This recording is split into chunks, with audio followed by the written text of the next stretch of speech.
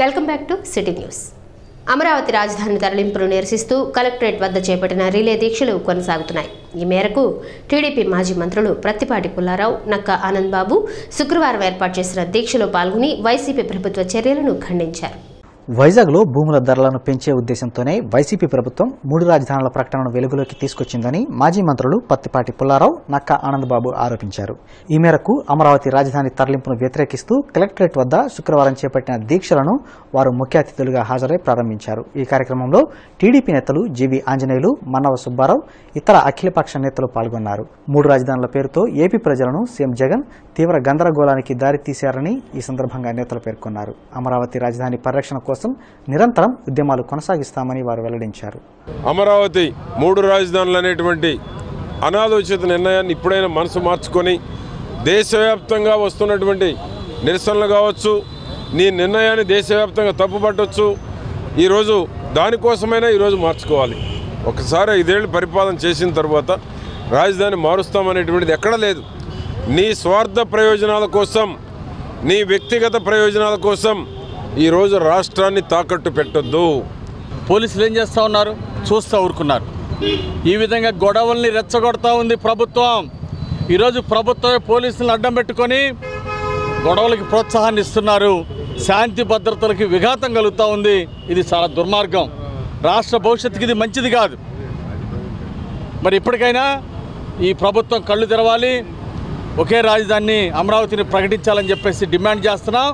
Select committee పేర్లు ఆపినటువంటి లెటర్లకి ముఖ్యమంత్రి ప్రజలకు క్షమాపణ చెప్పాలి. వాతావరణం కానీ అల్లజల్లు కానీ చెలరేగితే ప్రభుత్వం అటువంటి అనసాలి. కానీ ప్రభుత్వమే సృష్టిస్తూ ఉంది రాష్ట్రంలో. ఆంధ్రప్రదేశ్ రాష్ట్రంలో ప్రశాంతంగా ఉన్న రాష్ట్రంలో అనవసరమైన అలజలు సృష్టిస్తూ ఈ రాష్ట్ర ప్రజలను అల్లకల్లోలను గురి చేస్తున్నటువంటి ప్రభుత్వం ఇప్పటికైనా మానుకోవాలి. ఇటువంటి విధానాలు ఆలోచన చేయాలి, పునరాలోచన చేయాలి. అమరావతి విభజన ఏదైతే ఉందో దాన్ని రద్దు చేసి, ఆ నిర్ణయాన్ని రద్దు చేసి ఇలా ప్రజా ఆమోదానికి, ప్రజల యొక్క ఆలోచనకు అనుగుణంగా ముందుకు పోవాలని సమస్యల పరిష్కారం కోరుతూ బ్యాంకు ఉద్యోగులు సమ్మెబాట పట్టారు. 2017 నుండి పెండింగ్లో ఉన్న వేతన సవరణ చట్టాన్ని తక్షణమే అమలు చేయాలని కేంద్రాన్ని డిమాండ్ చేశారు. 2017 నుండి పెండింగ్లో ఉన్న వేతన సవరణ తక్షణమే కేంద్రం అమలు చేయాలని బ్యాంక్ ఎంప్లాయీస్ ఫెడరేషన్ డిమాండ్ చేసింది. ఈ మేరకు సమస్యల పరిష్కారం కోరుతూ బ్యాంకు ఉద్యోగులు సమ్మెబాట చేపట్టారు. కేంద్ర ప్రభుత్వ వైఖరిని వ్యతిరేకిస్తూ 2 రోజుల పాటు బ్యాంకుల సమ్మెకు ఉద్యోగులు పిలుపునిచ్చారు.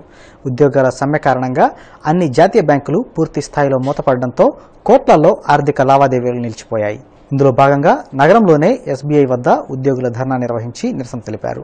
బ్యాంకు ఉద్యోగులందరికీ తక్షణమే 20% వేతనాలు పెంచాలని ఈ సందర్భంగా ఫెడరేషన్ నాయకులు కిషోర్, సుధాకర్, జయకుమార్, శ్రీనివాస్ తదితరులు డిమాండ్ చేశారు.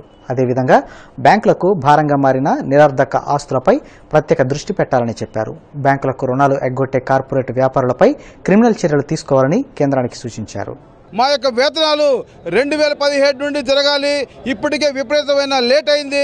ఇమ్మీడియట్గా మరి యొక్క పారిశ్రామికవేత్తలు కానీ లేకపోతే ఈ ప్రభుత్వంలోని ఫైనాన్స్ డిపార్ట్మెంట్ కలుగు చేసుకొని మా కోరికలు నెరవేర్చినట్లయితే మేము సమ్మె ఆపేస్తాము. అప్పటి వరకు మేము సమ్మె కొనసాగిస్తాము. అంతేకాకుండా ఏప్రిల్ 1 నుండి ఈ సమస్యలు తీరకపోయినట్లయితే నిరవధిక సమ్మెలో కూడా వెళ్తామని మేము తెలియజేస్తాం. ఈరోజు రేపు 2 రోజులు సమ్మెగా పిలుపునిచ్చారు. మార్చి 11, 12, 13 తారీఖు కూడా సమ్మె చేస్తున్నాము. ఏప్రిల్ 1 నుంచి అప్పటికి ఈ కోరికలు తీరకపోతే ఏప్రిల్ 1 నిర్వాధిక సమ్మె చేయడానికి పిలుపునిచ్చారన్నమాట. 5 working days 5 day week implement చేయాలి. ఫ్యామిలీ పెన్షన్ రివిజన్ చేయాలి. అదర్ అలవెన్సెస్ బేసిక్ పే పెంచాలి. పెన్షన్ రివిజన్ జరగాలి. ఈ కోరికలతో సమ్మె చేస్తున్నాము. ఎన్ఆర్సీ, సిఏఏ, ఎన్పీఆర్లను నిరసిస్తూ నగరంపాలెం ఈద్గా వద్ద చేపట్టిన రిలే దీక్షలు నిరవధికంగా కొనసాగుతున్నాయి. మైనార్టీలకు శాపంగా మారిన పౌరసత్వ చట్ట సవరణ బిల్లును కేంద్రం వెనక్కి తీసుకోవాలని పలువురు నేతలు డిమాండ్ చేశారు. లౌకిక పరిరక్షణ వేదిక ఆధ్వర్యంలో చేపట్టిన దీక్షలకు మైనార్టీ ఫైనాన్స్ కార్పొరేషన్ మాజీ చైర్మన్ హిదాయత్, మైనార్టీ ప్రజా సంఘాల నాయకులు మద్దతు తెలిపారు. ఈ సందర్భంగా వారు మాట్లాడుతూ మైనార్టీలకు శాపంగా మారిన ఎన్ఆర్సీ వంటి వాటిని కేంద్ర ప్రభుత్వం తక్షణమే ఉపసంహరించుకోవాలని ఆయన డిమాండ్ చేశారు. ఈ పోరాటంలో అంతిమ విజయం మాత్రం ఖచ్చితంగా ప్రజలదే. మేము ప్రాంతీయ పార్టీని కూడా, రాష్ట్రంలో ఉన్న ప్రాంతీయ పార్టీలు 2 కూడా, అధికార పార్టీ వైఎస్ఆర్ కాంగ్రెస్ పార్టీ, ప్రతిపక్ష తెలుగుదేశం పార్టీ 2 కూడా ఈ బిల్లుకు మద్దతుగా ఓటు వేసి తప్పు చేశారు. ఇప్పటికైనా తప్పు తెలుసుకొని మళ్ళీ మరలండి, మళ్ళీ పార్లమెంట్ సమావేశాల్లో ఈ బిల్లును ఉపసంహరించుకునేలా కేంద్ర ప్రభుత్వం మీద ఒత్తిడి తీసుకురావాలని అందరి తరపున మేము తెలుగుదేశం పార్టీకి, వైఎస్ఆర్ కాంగ్రెస్ పార్టీకి కూడా డిమాండ్ చేస్తాం. ఈ కేంద్ర ప్రభుత్వం దిగొచ్చి రాష్ట్ర ప్రభుత్వాల యొక్క విజ్ఞప్తిని కూడా తన యొక్క పరిధిలో తీసుకొని ఈ పార్లమెంటు సమావేశాల్లో ఈ యొక్క ప్రజల మనోభావాలను, ఈ రాష్ట్ర ప్రజల మనోభావాలను గుర్తించి ఈ బిల్లును రద్దు చేయాలని చెప్పని మేము డిమాండ్ చేస్తూ ఉన్నాం. ఇప్పటికే మా పార్టీ వైఖరి కూడా నిన్న జరిగినటువంటి పార్లమెంటు సమావేశంలో మిథున్ రెడ్డి గారు, మా పార్లమెంటు సభ్యులు మిథున్ రెడ్డి గారు చాలా స్పష్టంగా తెలియజేశారు. మేము పార్లమెంటులో ఖచ్చితంగా ఎన్ఆర్సీకి, ఎన్పీఆర్కి వ్యతిరేకంగా మేము ఖచ్చితంగా పార్లమెంట్లో మాట్లాడటానికి సిద్ధం. మత్స్యకార సంక్షేమ సమితి శిక్షణా తరగతులు ఫిబ్రవరి 1, 2 తేదీలలో గుంటూరు కన్వెన్షన్ హాల్లో జరగనున్నాయి.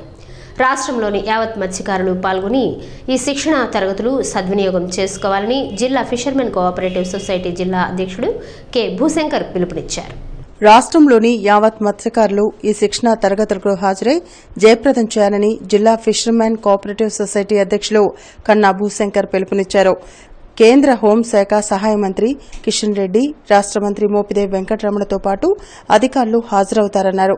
మత్స్యకారుల సంక్షేమానికి కేంద్రంతో పాటు రాష్ట్ర ప్రభుత్వం కూడా వివిధ ఆర్థిక చేయూత, పెన్షన్, ప్రమాద ఎక్స్గ్రేషియా పెంపు, బోట్స్కు ఇంధన రాయితీ సౌకర్యాలను అందించడం హర్షదాయకమని కన్నబాబు శంకర్ వివరించారు. అరండల్పేటలో విలేకరులతో వారు మాట్లాడారు. ప్రభుత్వాల చుట్టూ తిరిగి సబ్సిడీ డబ్బులు లేవటం కూడా జరిగింది. ఇప్పుడు మన రాష్ట్ర ముఖ్యమంత్రి వర్యులు స్పాట్లోనే స్మార్ట్ కార్డులు ఇష్యూ చేయటం వల్ల, స్మార్ట్ కార్డులు ఇవ్వటం వల్ల స్పాట్గానే లీటర్కి 9 రూపాయలు ఇవ్వటం జరిగింది. అలాగే ఇంకా మత్స్యకారులకి ఇంకా చాలా సమస్యలు ఉన్నాయండి. మత్స్యకారుడు చనిపోయిన వెంటనే సముద్రంలో కనిపించకపోతే మత్స్యకారుడికి